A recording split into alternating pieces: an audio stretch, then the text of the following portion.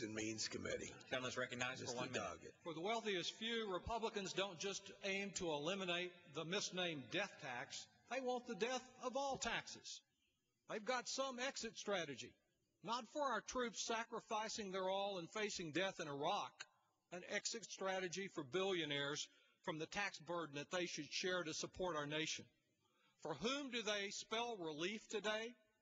Minimum wage won't raise it. Gas prices won't cut them. Drug prices won't lower them. Veterans health care can't cover them. Student loans, Medicaid, Medicare, cut, cut, cut.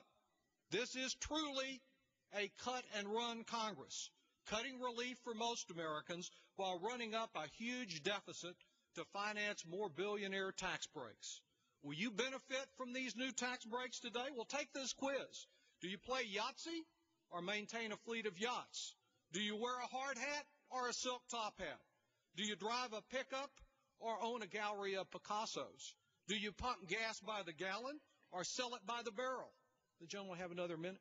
I yield 1 minute to the gentleman from Texas. The gentleman is recognized for an additional 1 minute. Only if the answer is the latter for all of these questions are you likely to be among the handful of Americans who benefits from not having to pay a tax that Teddy Roosevelt, back when there were a few Teddy Roosevelt Republicans, called a key to not having us copy the landed aristocracy of the European continent.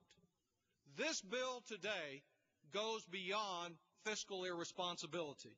It is true fiscal insanity, with burden upon burden to be piled upon our children and grandchildren. Mr. Thomas is correct that it is a compromise, but only in the sense that it compromises our families and our nation's future and strength.